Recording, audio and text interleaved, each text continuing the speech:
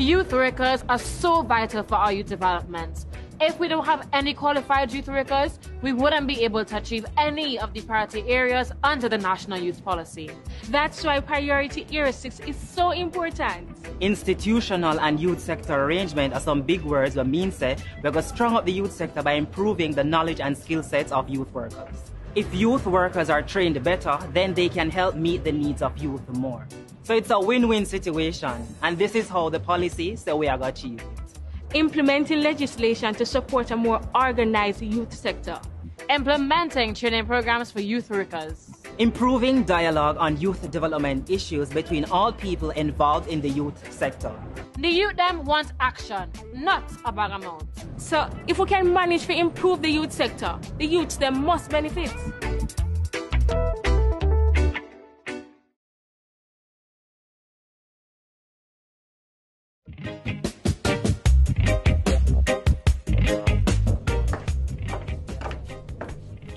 When I in the tokenism thing, we want real youth participation like we're under Priority Area 4 of Jamaica's National Youth Policy.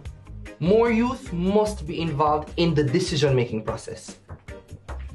I mean, youth are already involved at the community level, but we definitely need more. With that goal here, youths will be more involved in decision-making and implementation of programs for the betterment of our country. Exactly, because more youth contributing would be good for their own development and national development too.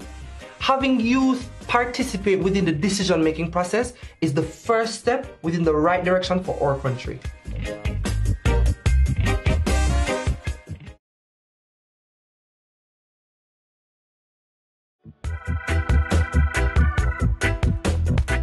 Young people have to make money.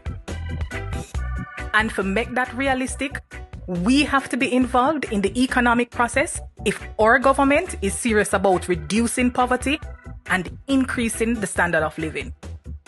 In our national youth policy, there is a special mention of employment and entrepreneurship, which will see the government developing new training and apprenticeship programs, and also providing young people with more educational and vocational opportunities. With these things in place, we should be getting rid of discrimination in the job market, so persons who are deaf like us can find better paying jobs, and things like young people being excluded from entrepreneurial opportunities should no longer exist.